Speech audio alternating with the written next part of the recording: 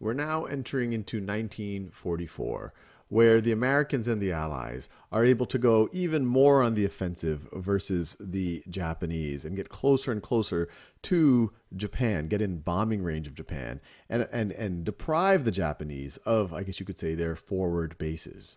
And so right as we enter into 1944, and once again, I'm giving you an overview, I'm not giving every single battle that occurs, the United States is able to take Kwajalein, which once again, the strategic value of a lot of these islands are tiny. They're barely large enough to have a kind of a primitive bases plus kind of an airfield, but they're incredibly valuable because the bombers can land, refuel, get resupplied, and then take off from there, and then be on the offensive even further in, I guess you could say, Japanese territory. And with the taking of Kwajalein, just as a bit of a reminder, the Americans, amongst other things, now had control of the Solomon Islands. They now have control of the Marshall and Gilbert Islands. And as we'll see, the real theme of 1944, as we get into the middle of and the end of the year, is to get as close as possible to the Japanese mainland. Because the Americans now had a B-29, or they had the B-29 bomber that had a 1,500-mile radius. 1,500-mile, I guess I could say 1,500-mile range, which means if they're able to get points of where their bombers could land and take off. And once again, these bombers are way too large and heavy to land on a carrier. But if they can find islands where they can do that from within a 1,500-mile range of Japan, then the United States could have bombing attacks directly on Japan and hopefully get closer to an end to the war. So that was really the theme, get as close as possible to Japan. And then there was a secondary theme of take back the Philippines. One, it was a matter of pride. It was a former U.S. possession ever since the Spanish-American War.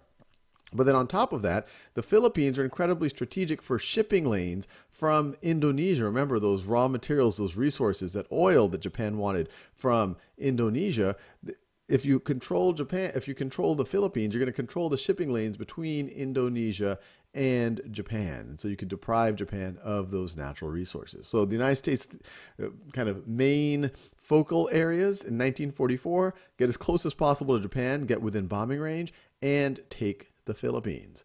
And this is exactly what they did. As we go into the summer of 1944, and there were some, as early as the summer of 1944, some bombing raids that took off in China to Japan with the new B-29s. So you do have some of these that happen as early, some of these bombing raids happen as early as summer of 1944. But in terms of actual islands or territory the United States takes or takes back, in the summer, in June of 1944, you have the Battle of the Philippine Sea. So Battle of Philippine Sea occurs right around here. It's a victory for the U.S. It's a victory for the U.S. And it ends up really, I guess you could say, hurting Japanese ability to field carriers, have air warfare from carriers, because so much of their carrier capability was damaged in the Battle of Philippine Sea. So the battle of Philippine, or maybe Battle of the Philippine Sea. This occurs in June 1944. And along with that, in the summer, the Allies are able to take several islands in the Mariana Islands that, once again, this is going to be super important, because from the Marianas, they're able to launch B-29 bombing attacks on the mainland in Japan. And so over that summer, the Allies, the Americans in particular, are able to take Saipan. They are able to take Guam. They're able to take Tinian, which is this little island right over here. Some of these islands are quite hard to find. They're super small. In fact, even these little dots exaggerate their size. If you actually go on Google Maps or Google Earth, you'll see how small these are. And I encourage you to look at them. It's really fascinating to see how small some of these islands are. They're really atolls. A lot of these are more atolls than islands. Not all of them are atolls. But you see that they barely have enough space for a landing strip for planes, especially the B-29s.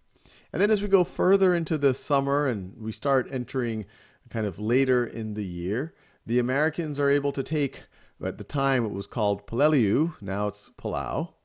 So Peleliu, they're able to take Morotai, and then perhaps most importantly in 1944, this might be the biggest deal out of all of these Pacific battles that occur and all of these naval battles that occur, is the Battle of Leyte and the Battle of Leyte Gulf. Because the Battle of Leyte was important is because in the process of taking Leyte, the United States essentially is able to knock out the Japanese's ability to further defend. I mean, they will continue, but realistically defend the rest of the Philippines. So once Leyte is taken by the Allies, the odds of the Japanese being able to hold the rest of the Philippines becomes very low. And maybe even more important, the Battle of Leyte Gulf, which occurs right around there, it's an incredibly decisive battle for the American Navy. The Japanese go all in, and that bet is not a good one. The Japanese Navy is pretty much destroyed in the Battle of Leyte Gulf. And so 1944, once again, a very good year for the Allies, very bad year for the Japanese. Now the Allies are in control of airstrips from which they can take B-29 raids to the mainland of Japan. Whoops. So airstrips, they're now within range to do bombing attacks on the mainland of Japan. And they now are very likely to control the Philippines, which will, and control the shipping lanes from Indonesia to Japan. And they've all but destroyed the Japanese Navy. So once again, things are not looking very good for Japan. And as we go into 1945, we'll see the Allies get closer and closer and get more intense bombing raids on Japan. And every time they get closer, the battles to take these islands, Iwo Jima, Okinawa, incredibly, incredibly bloody. And the United States says, well, what do we have to do to get the Japanese to surrender? And we'll see what, at least in the mind of Truman, needs to happen.